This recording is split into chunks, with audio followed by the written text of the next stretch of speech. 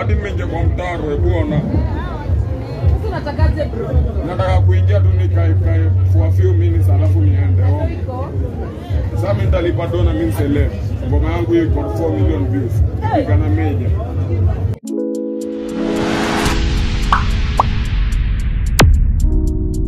Hey guys, welcome back to my YouTube channel and kindly subscribe for more news updates.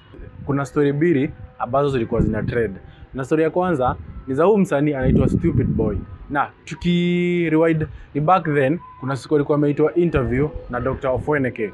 Dr Ofweneke huko pale TV47 na unajua obvious we as a journalist lazima tu uta-involve wasanii unaoita for interview. Na story yake naianza back then kwa sababu aliitwa interview but akasema kwa ile interview yake kwamba yeye haezi appear na alisema in last minute kwamba haezi appear kwa hiyo interview mpaka Dr Ofweneke amripe.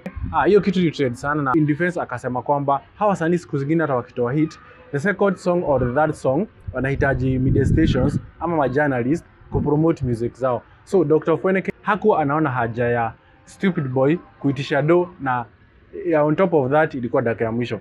Stoopid Boy amerekodiwa na one of people wenye ambao walimkataza aingie kwa hiyo event.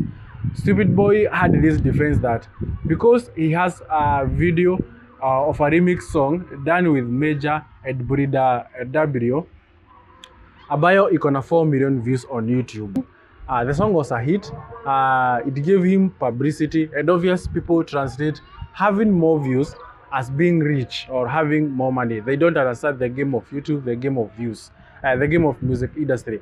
But Stoopid Boy had a stupid defense saying that because he has 4 million views song on YouTube, that he is a celebrity, he is rich, and he is not supposed to be asked to pay a ticket for him to enter into a show. As for me, Stoopid Boy, that's a stupid decision to try to bridge to enter into another person's event with defense that you are rich, you are celebrity. So what do you think, guys? It has raised concerns online, and you know, people have mixed reactions.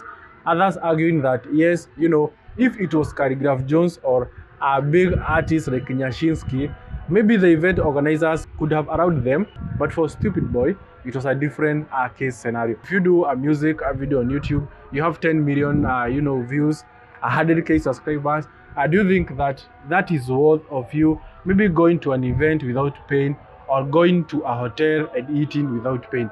Comment down on your thoughts. Hadi mmenje kwa mtaro bwana. Sasa unatakaje bro? Nataka kuingia tu nikae for a few minutes alafu niende.